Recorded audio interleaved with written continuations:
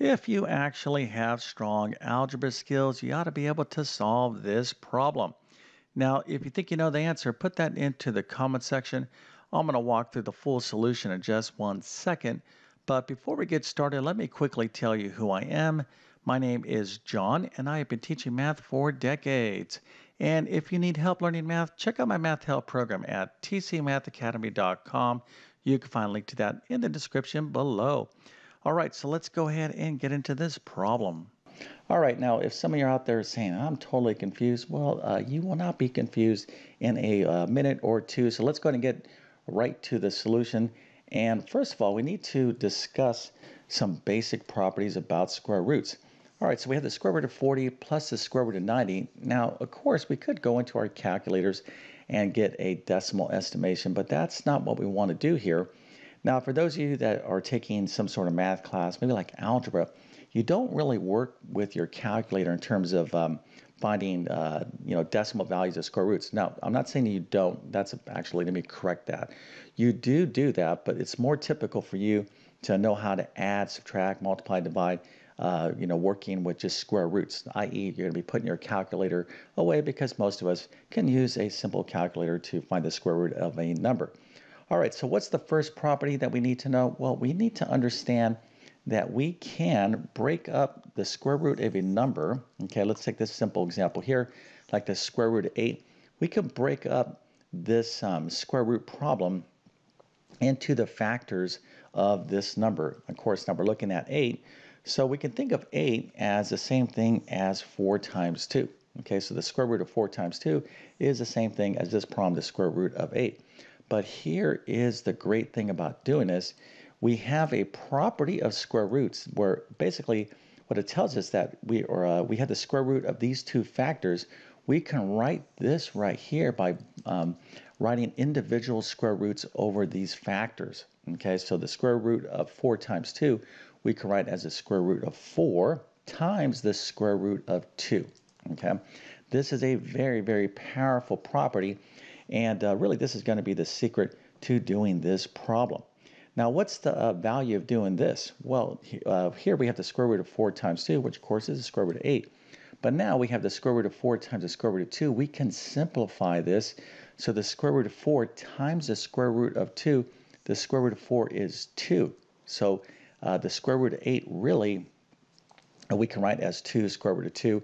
And we need to be able to fully simplify square roots. And in mathematics, this symbol right here is called a radical. So square roots and radicals. So some of the properties I'm going to be talking about also apply to radicals like cube roots, etc. All right, so this is the first thing you need to understand is that we can simplify square roots. And not only can we have to. Okay, so in other words, it's very much like, let's say you were taking a math quiz and you gave your final answer like this, 100 over 200, your teacher will not like that much. They're going to be like, hey, fully simplify that down to 1/2. And if you don't, most math teachers will take some points off. Okay, but when we're talking about square roots and radicals, you won't be able to do the problem unless you first simplify your square roots. And you'll see this come into play in just 1 second. All right, so let's go ahead and take a look at the next thing we need to know. And that is something called perfect square factors. So these are perfect squares and perfect square factors. And I'll talk about the perfect square factors part here in a second. But we want to be paying attention to these numbers, 4, 9, 16, 25, 36, on and on and on. Because if we take the square root of these numbers, we get 2. Okay, the square root of 9 is 3. Square root of 16 is 4. So if we kind of look back in this problem right here, okay, we could see that 4 right here is a perfect square. And it's a perfect square factor. It's a factor of 8 and is a perfect square factor. Okay, so we want to try to take numbers and find perfect square factors. Okay, so numbers like this, 4, 9, 16, 25, 36, etc. All right, so these are really the two kind of main things that we need to understand to simplify square roots, but we still haven't talked about how to add square roots. And I'm going to now, before we continue on, if you want to get better at math, you definitely can, but the key is to find a teacher that gives you clear and understandable instruction. So hopefully you like my teaching style. And if you do, if you're like, yes, I think I can learn from you, well, then you will love my full main math courses. So you can find the links to all of these courses in the description, but they include basic math, pre-algebra, algebra 1, geometry, algebra 2, pre-calculus, and a ton of specialized test prep math courses. Okay, so again, don't give up if you're having a tough time in math. I can definitely help you out. So you can check out the links to all these courses in the description. So let's get back to the video. All right, so here we have the square root of 40 plus the square root of 90. All right, now that we know about this perfect square factor business, we can take a look at both of these square roots, square root of 40 and the square root of 90, and think about, hey, can we simplify these? Well, let's think about perfect squares. And here, 40, we can write as 4 times 10. Now, you can also write 40 as 2 times 20, right? So and these are two factors of 40 as well, but there's no value in writing the square root of 40 this way because 2 and 20, both of those are not perfect squares. So if you can find a perfect square, that's what you want to do. And you're like, oh, yeah, 4 times 10, 4 is a perfect square. So we're going to think of 40. The square root of 40 is the square root of 4 times 10. Now, likewise, we have the square root of 90, so we can think of that as the square root of 9 times 10 because 9 is a perfect square. Now, hopefully, this is kind of obvious. I made this question, pretty easy because this is kind of a basic level, an introductory level problem. But let's go ahead and finish this up now. Okay, now the first thing we're going to do is simplify these individual square roots. So we have the square root of 4 times 10. We can break this up as the square root of 4 times the square root of 10. And the square root of 4 is 2. So the square root of 40 is 2 square root of 10.